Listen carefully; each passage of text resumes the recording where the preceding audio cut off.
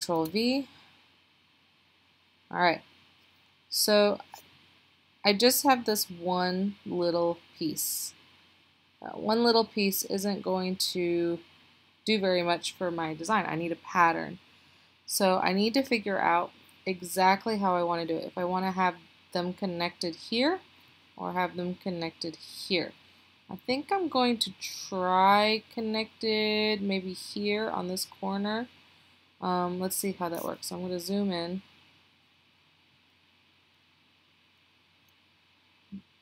Okay. And then again, it's just Command or for Windows Control J. It duplicates that layer. This is just popping up over here to tell me it's done. Now I'm going to edit, transform.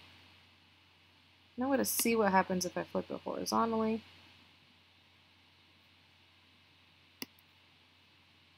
Oops, don't want to do that. Need to make sure you're on Move Tool. V for move. Okay, so I'm going to go ahead and slide these together. You can even make them, yeah. There we go. I'll just keep it like that. Now I'm going to take these two, select them both, Command or Control J. This just makes sure that everything is aligned together. If you keep doing it one by one, you're going to have them more out of balance than if you just did them by chunks. So now what I'm going to do, I think I'm going to try edit, transform, and I'm really just playing with this. There's no right or wrong here. So I'm going to try vertically. Okay. And I'm actually going to just drag this down here and line it up. And of course, zoom in to just double check. Okay. Now, I can leave it like this, or I can keep going. I'm just going to see what will happen if I keep going. I can always decide not to. So again, Command or Control J. And this time, actually I'm going to Command or Control T. And I'm going to rotate this 45. Hit Enter twice. And I'm just going to move this around just to kind of, there's nowhere really. Alright, I'm going to do it again. Control Command T. 45 degrees again. Just see what I get. What I may do, it actually fits right inside there. So I'm going to hit Enter twice. Okay. And I'm going to make one more for the other side. So Command or Control J. This time I definitely want to flip horizontally.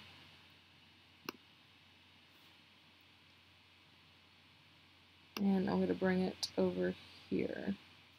I'm going to zoom in to see what I'm doing. I'm not sure. Let's see. Probably put it towards here. Okay, this one needs to, oops. Then you got to select these two. Now I can group these and make it easier, but I'm going to group them all together when I'm done. Alright, I'm going to go ahead and, oops, that's too much. Try to keep them in line. See, this is where they're connected underneath, so I'm going to try to make sure that's where they're also connected on the top two layers. So I'm going to select these two again and move them over. Right about there. Okay. Everything looks like it's pretty well centered. I'm just going to click on one and do that. see what I think. I'm thinking this is pretty good. I could go in and kind of round out these areas. I'm just going to leave it and kind of see what I like. So now what I'm going to do, I have this top one selected. I'm going to come down here, Shift, Select. So all of these are selected, and I'm going to make these a group. New group from layers. And I don't know, curvy shapes.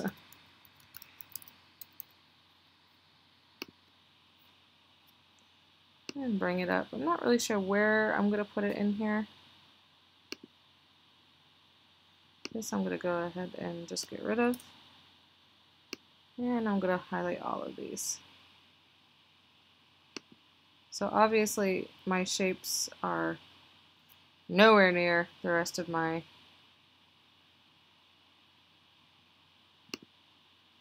where'd my shape? Oh, I think I put my shapes inside.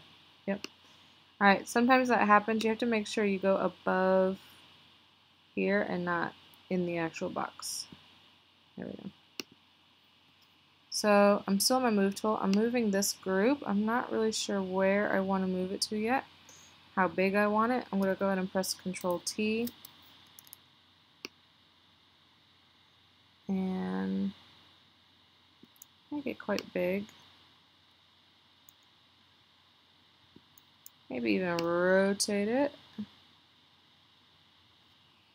Just to kind of see where everything goes. And I'm going to try that. I think I want the butterflies on top, so I'm going to go underneath both butterfly groups.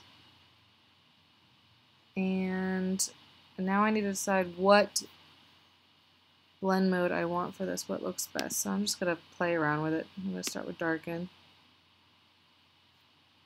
So that would make it that you only see the lines up here, so you won't see them really inside very much. If you notice, if I push this eyeball to hide it, it doesn't change the inside too much except for these little pieces of grass. So that's kind of cool. I actually like that. Let's see what else we have. Multiply.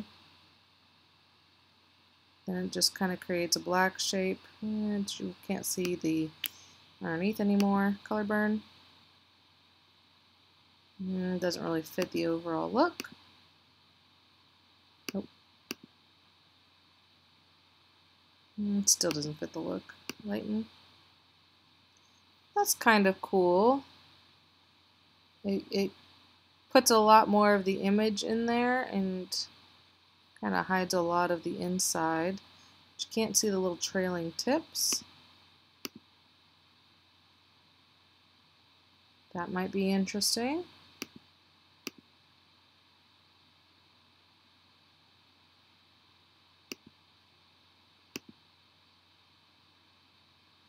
So again, I know this is taking a little bit of time. I'm just going to kind of randomly pick one of these things that I've seen.